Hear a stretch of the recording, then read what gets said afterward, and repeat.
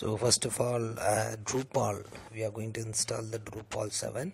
Drupal is one of the content management software. In that software, you are going to using the software, you can create your website by your own.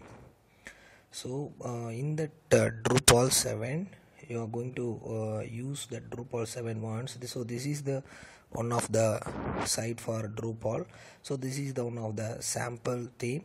So now we are going to install the Drupal, and then we are going to install the module, and whichever the theme suitable for you, you can download it from Google. So you can type it Drupal themes, the name. This is the name for Drupal theme, professional theme. You can download professional 7 theme for Drupal 7. In that Google you will get a rare folder. I will tell you how to install the theme and how to install the different modules in Drupal. So you can change everything. You can change your logo here, your website name here. You can create a menu. So in that simple way, without coding, you can able to create. If you are knowing the coding, you can well versed changing the theme also. So now you are going to see first download the Drupal 7 in Google. Just type it in your browser, Drupal 7 download. It will redirect a Google page and some other Drupal pages. You can download Drupal 7 in a zip folder or rar folder. Once you can download that, copy that zip or rar folder into C:. So before that, check whether your PC is installed WAMP server or not. If not, download the WAMP server from Google and install it. Then run that WAMP server. Then you can start proceeding the Drupal 7 installation. Now if your PC is installed WAMP server, so here is a WAMP, the WAMP folder is available here. You can open the, so this is the WAMP server I installed previously, so you can download and install. In the tutorial also available the WAMP server tutorial. If you want, you can refer the tutorial. And then once you double click that icon, they can, in that place it will appear the green color in that icon, WAMP server icon. The WAMP server is in different 3 colors: orange, red and green. The green, it will indicate the server in online. It will run. It is started all the process, Apache, MySQL, PHP, everything is started. Then put online. If not, you can put in that is in red condition, you can put online. It will come up the green color. And then check whether your Apache is started, your MySQL is started. If not, you can check test port. Double click. It will showing Apache is taking our port actually it's using. So you can press enter and exit. So WAMP server now is running perfectly. You can continue the procedure of proceeding with installing the Drupal. First of all, creating the database. Just open the icon and then PHP myadmin. So in that you can create the MySQL database for your Drupal website. So in that database you can create it in the 2 way. So this is the PHP myadmin. This is the database. You can create a new database. You can give in your name, database name, new database name. Now we are going to create the new database name like web tutor. This is the one of the way. Or else then click on the create button. Or else you can create, using that command prompt, you can log into the MySQL shell and then create the database. This is the one of the, you can do, so you can type it cmd and it will appear. Then you can log in MySQL username and password, then show the database and create the new database. So type it MySQL. So MySQL minus u root. I don't have the password. So now this MySQL arrow, it will appear. You are logged with the MySQL, and then show databases. It will show the previously installed databases. These are the previous installed databases. So now web tutor is not available. So create the database. So this is the command to create a new database. Create database, and then database name. Here you can type your own database name, web tutor. I'm going to use the install Drupal 7. Web tutor is my database name. So query okay, one row affected, so it successfully database is created. Again you can using the same command, show database. The database will appear here, and then exit. So and then you can check it, then proceeding the Drupal installations.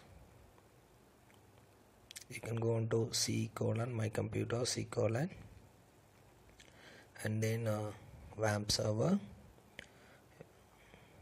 In the www folder, this is the localhost. This is the folder for localhost, our localhost server.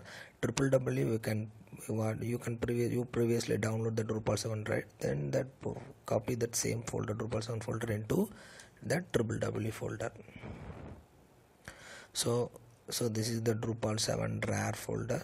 You can extract the first, right click, extract here. Yeah, now it's Drupal 7. So you can, if you want your website name, you can rename it. Instead of Drupal, you can rename your name. Okay, then these are the files and folders containing in Drupal. These files is essential for to running this Drupal. Don't change it, just rename the Drupal folder name into your website name. So now the name is changed. I given the name is web tutor. So after that open that folder.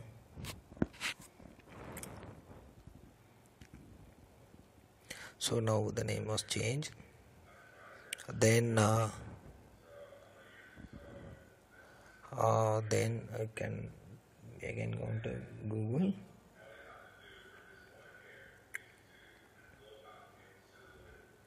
So now you can open your browser, then you can localhost Drupal installation ppc. So type this, our www instead of is localhost.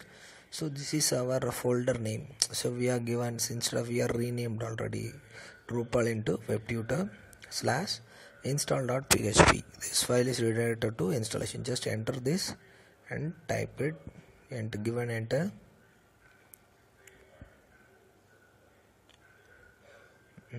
Yeah, localhost webtutor. Now it will redirect to Drupal installation. So this is this first step for Drupal installations. So these are the steps: choose profile, choose language, verify requirements, set up database, install profile, change, configure site, and finish. So just you can available the two option, minimal option. It will only the few modules are only enabled. You can go for standard. Just save and continue.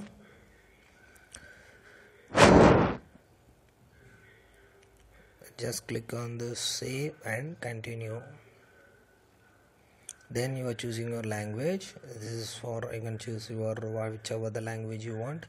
So if you want the other languages, you can learn how to install the Drupal and other languages. Just give on the name. We are previously created MySQL database, right? WebTutor is our MySQL database name. If the database name is available or not, you can check it with PHP myadmin, or you can check with command prompt also. Database username is root. We don't have the password. This is for MySQL database. If you want to create a database in SQL or some other database, you can create that. You can choose the SQL option, and then don't enter anything. If you are setting the WAMP server MySQL password, you can give your password, or else don't need that password. Just enter.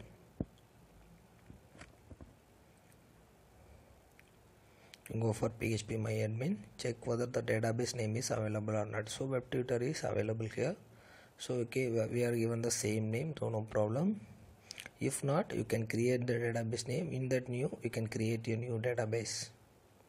Then save and continue.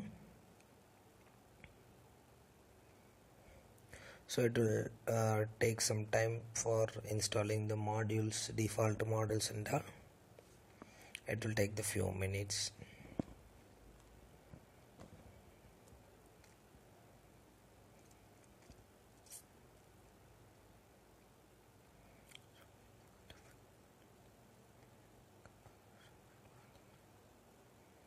So then our site name is localhost. You just given your mail address. If you have one domain name mail address, you can give it your mail address.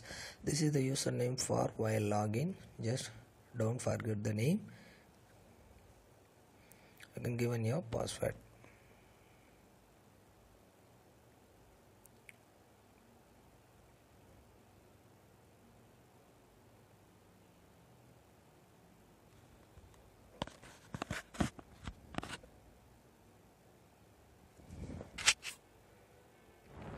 You can choose your country, you can choose your date and time settings, save and continue.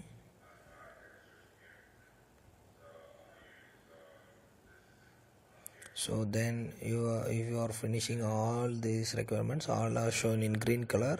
If showing any error in this installation procedure, you can solve the error. So not the main error is coming with the Drupal database. Other than that, no error will come. You can properly place that folder into www folder. That's enough. Then we are going to visit our site. I'll verify all the installation, then go for visiting our new site. So now this is the Drupal site was created successfully. Welcome to localhost our name. So if now it is in login condition, so now you log out and enter your username and password. Check whether you are installed correctly or not.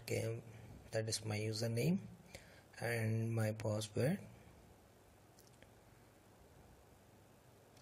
Yeah, now again also record this. So now you are installed Drupal is successful. Thank you.